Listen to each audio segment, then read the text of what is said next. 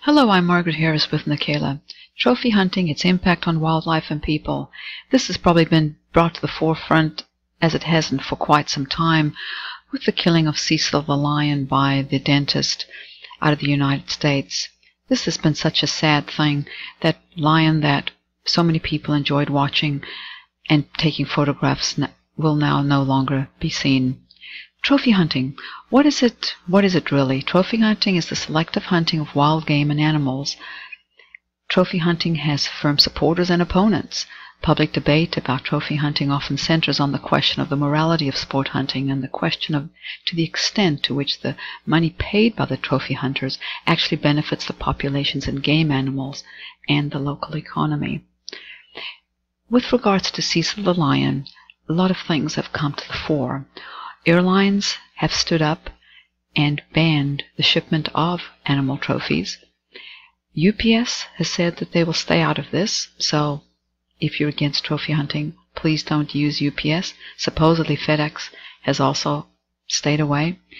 But one of the good things that we have heard reports on is that Cecil's lion cubs and the females are still alive, and there's this video that you can watch of them there. It's a sweet video, because one of the concerns is that once the male lion is killed, another lion moves in and kills the cubs and threatens the lionesses.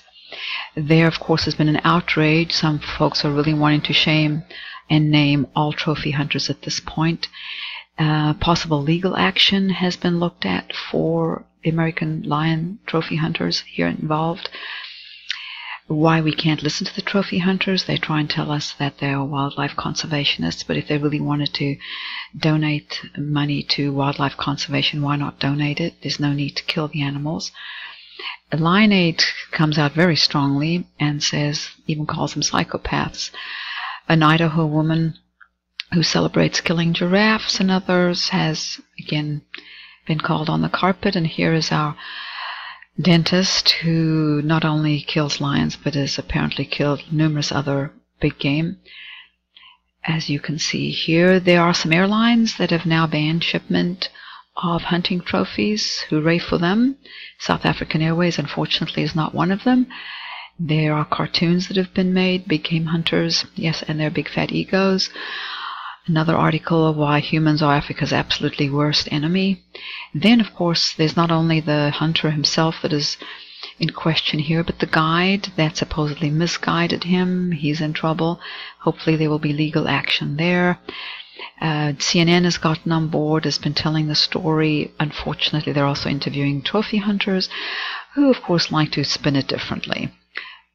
That they're bringing money in, but of course that's just a cover-up. Then there's this article that is probably of most value, is that they were studying Cecil and he had a collar, and now he no longer can be studied. And this is really sad news for those that were actually studying and had gotten to know this lion.